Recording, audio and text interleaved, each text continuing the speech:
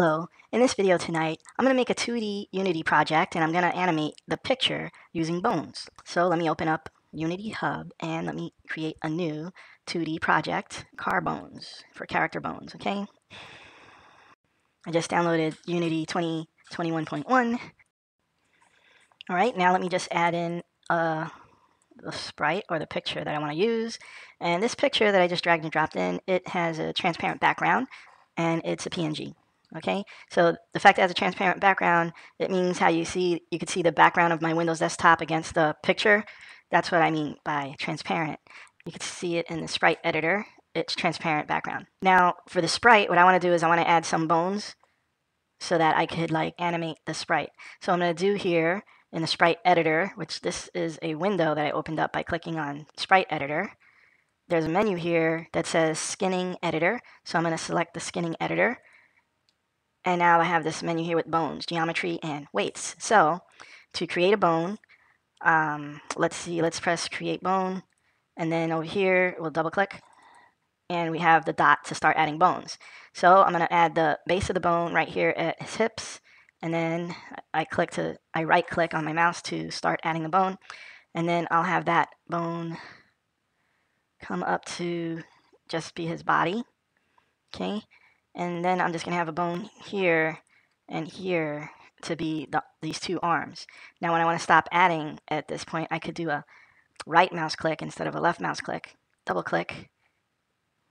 I'm going to add one here to the face with a left click, and then I turn it off. Then I'm going to add one that go down here for his legs. So I'm going to click. I just want another bone over here. Let's add a couple of bones to the tail.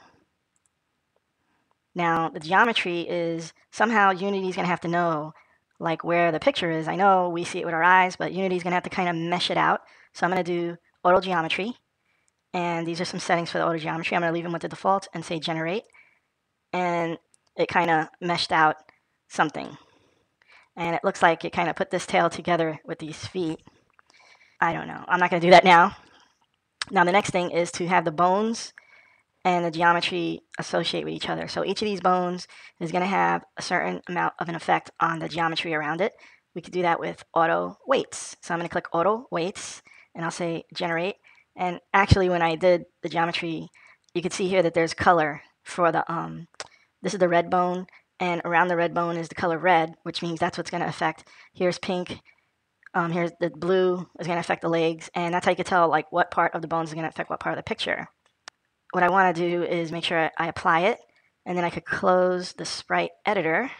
I could always come back to it by pressing sprite editor.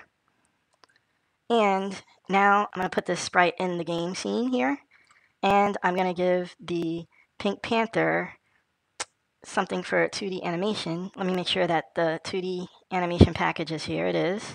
I'll find it. Hold on. All right, let me try it.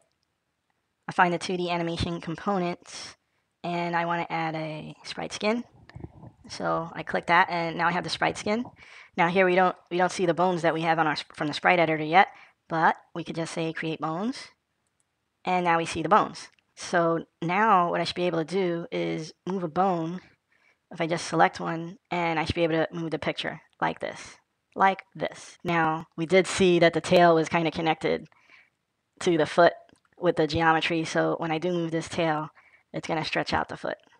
Let's go back to the pink panther, and is there a reset pose? There you go. You can reset it back to the original. You made it to the end of the video. I'm so proud of you. This is my website. The main thing I want to show you is that for any of these videos that you've seen on YouTube, I have the tutorial section, which has the blue links for the projects, and the orange links are the files. Also, you could go over here and play some of the games we made in the game camp.